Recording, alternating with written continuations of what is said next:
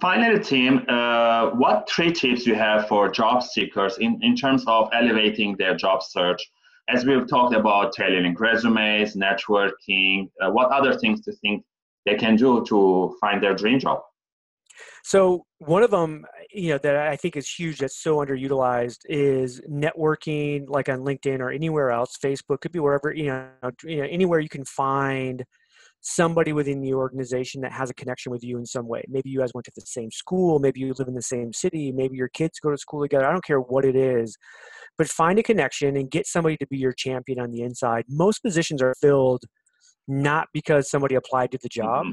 They're filled because somebody's networked with somebody. So one of the things that hiring managers love to do is to find a candidate on their own through whatever reason, right? Could be networking, could be someone just got gave to them. They love going down to the HR office and saying, "Hey, I found somebody for the job," right? Because in their minds are thinking, "I'm doing your job for you." There's a little Yeah. psychology there.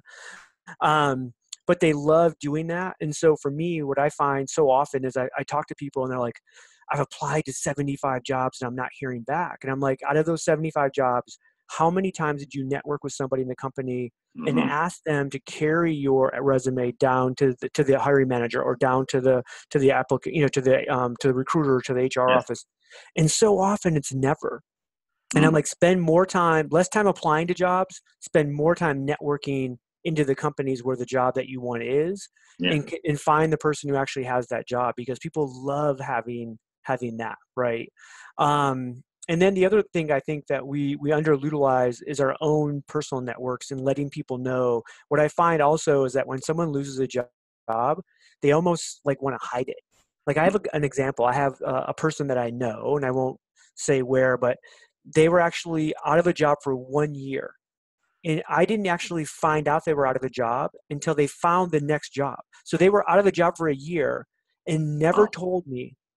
And I actually saw this person like quite a bit, like on a weekly basis, I would see them, and they played like they were still employed. And at the end of that, when they finally said, "Oh, I took this new job," and then I heard the whole story, I'm like, "Why didn't you ever tell me?" And Yes. to them, they were embarrassed that they didn't have a job. But I'm like, but understand, that's how you find a job, is by leveraging your network. And it's a Mm. question I ask a lot. I have people reach out to me and say, "Hey, can you help me, find my next job?" And I'll say, "Can I share this with my network?"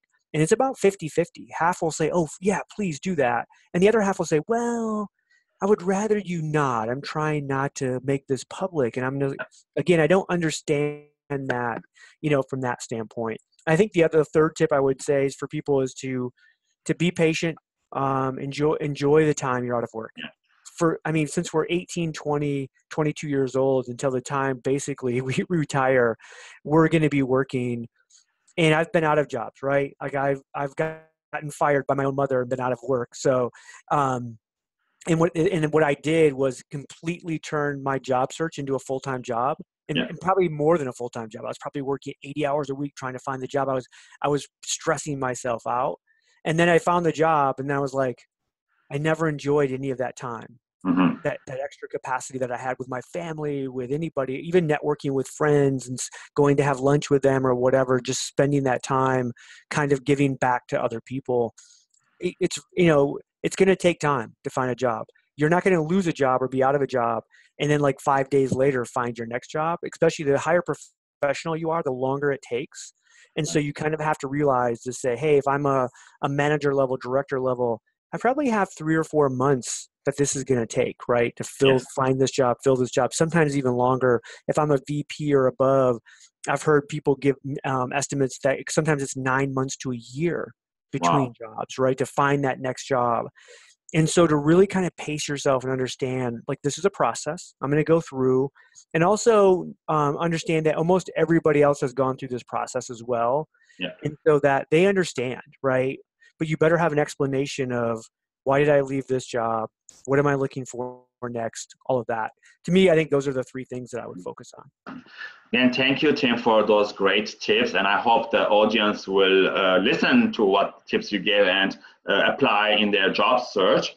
And with that, my interview with you, Tim, comes to an end.